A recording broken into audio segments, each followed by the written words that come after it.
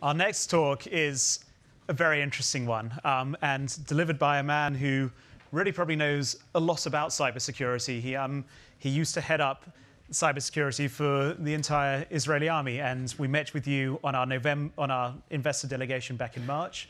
It's a pleasure to have you here again. Thank you very much, Nimrod. Thanks.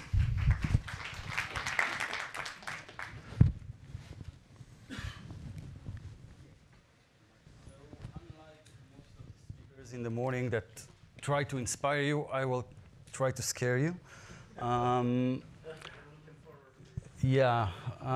really try to shed some light on a new epidemic, a global epidemic. It's called ransomware. If someone hasn't heard that word or doesn't know what it means, welcome to Earth. The first computer ransomware reported already back in '89. But then it was done with floppy disks that someone spread around a clinic in the US. Really, modern age ransomware began around 2004, but recent years has really spread it up to what they call biblical proportions. And I'm going to try to shed some light on that. If we look at the trends, so really up to a few years ago, most ransomware was targeting common people, common PCs, encrypting your files and demanding money. And that was for relatively low amounts of money. Could be $100, $200, because if they wanted more, most people won't pay. If they keep it in relatively small amount, people do pay. But lately, amounts are going higher and higher, because there are new types of targets, and I'll talk most of the time about that. In 2016, almost 40% met ransomware directly. I'm guessing that by the time we end 2017, it will be over 50% of people, organizations will meet ransomware directly. That's crazy. So these are really big numbers. And again, the money is growing higher. It goes up to even more than the numbers here, and I'll show a few examples for that. The accumulative cost of ransomware, so 2017 is estimated to go beyond $5 billion ransomware. And you can see that the acceleration of this is hundreds of percent each year. And the average amount per ransom really doesn't tell the story, because there are very high demands these days. This is really the first fully automated cybercrime, or even crime as a whole, because no other form of crime lets you reach millions of potential victims with a click of a button at a very, very, very low risk. Almost everyone gets away with it. And also at a very low effort. And I'll come to that at the end. It takes almost no effort to do that today. So really that's a change of how crime evolves and how fast it can grow. And really, if until like 2-3 years ago, most ransomware was just encrypting files on your computers, that was the common case, and it's harsh. If you're, I don't know, law firm and all your data is now encrypted, you're in trouble. But recent years, because of recent technology trends, are pushing ransomware to new frontiers. Our own urge to connect everything, to be always connected, to have everything automated, to replace human beings with smart machines, opens new opportunities for ransomware. We're in London. I guess you've all heard of this earlier this year. And in this case, the ransomware wasn't aiming to disrupt healthcare or medical services, but it did. But there are many cases where ransomware aims to and does disrupt medical services. The fact is that this one just was on a very, very large scale, so it made the headlines. Many other attacks don't make the headlines. They do make the headlines in hacker forums, in security magazines, but not your popular media. But this one did, and if we go to a really other place, Game of Thrones, thank God last season is over. But this season had much more interest around it than the producers were aiming for, because Game of Thrones was hacked, the HBO actually. Episodes that weren't broadcast yet were stolen, and then ransomware was demanded so they don't do that. And later on, it was leaked that HBO offered $250,000 for the hackers to stop hacking them. There are also rumors about much bigger amounts that were paid there. And it wasn't the only thing. There are other movies, TV series that are being ransomware. It's a completely new line of area where they just steal the data and threaten to publish it if the owner of the data doesn't pay. Another example, maybe on your next ski vacation, this hotel was actually hit 3 times with ransomware. They had the electric key locks for the doors. This system was hacked, and guests were kept out of their rooms without being able to go in. And if you're a hotel manager and now your system is being owned by someone else, you pay. You just pay. So they paid 3 times before they decided to go back to old locks. True story. Another reality, esports, gaming, there's a lot of money going there. Really, it's billions, and people invest money and people earn money. And so wherever the money goes, so does the ransomware. So there are ransomware events where the attackers hijack a player's, I would say, assets in the game. There's another case where a poker site was DDoS for ransom. So as long as you don't pay, your website is down. And really, that's everywhere. You cannot escape it.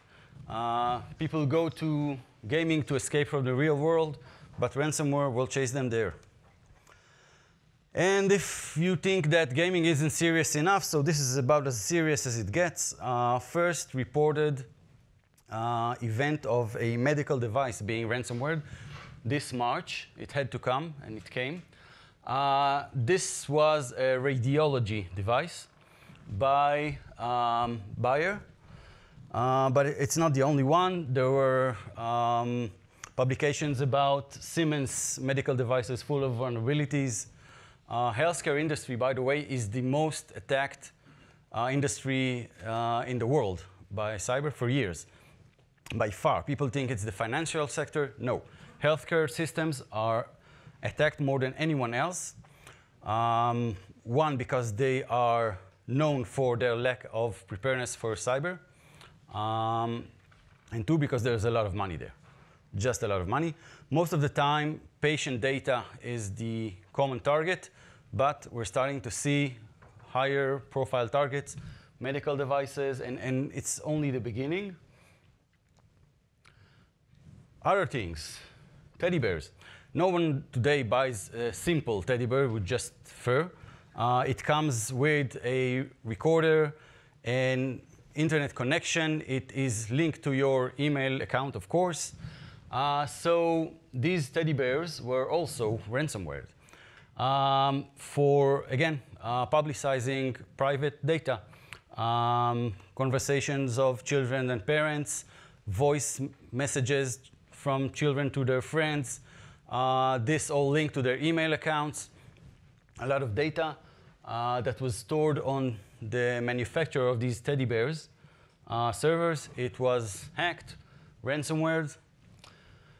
Another example, San Francisco public transportation was hacked and ransomed for a weekend. So you can see that ransomware is reaching everywhere. It is much, much more than just encrypting your files. Everywhere that is somehow connected can be ransomware. And I think that this is yet only the beginning. There are much scarier things in front of us. Before I go to that, I'll tell you that, well, Hugo asked me to send this presentation almost 2 weeks ago, and events are happening like daily. So about a week ago, the FDA recalled 500,000 pacemakers for fear of hacking. 500,000 people now have to go to their clinics and get their pacemaker firmware updated to block a few vulnerabilities that some people found there. At least this time, they don't have to have it surgically removed and replaced, but still scary as it is. So the possibility of hacking pacemakers and doing things anywhere from changing the pace to draining the batteries out is a very real possibility. And I want to sketch a scenario that I think we will start to see not too far from us. Imagine your regular mall. Every mall is filled with Wi-Fi hotspots. Everyone knows that it's very easy to hack into a Wi-Fi hotspot. You don't have to be in the mall. You can be thousands of miles away. And since all those pacemakers are, of course, remotely connected devices, they have different frequencies that they can connect with. So if I hack a Wi-Fi hotspot, I can now scan them all for pacemakers. And I can wait a day, 2, a week, whatever. But once in a while, I will find someone with a pacemaker in the mall.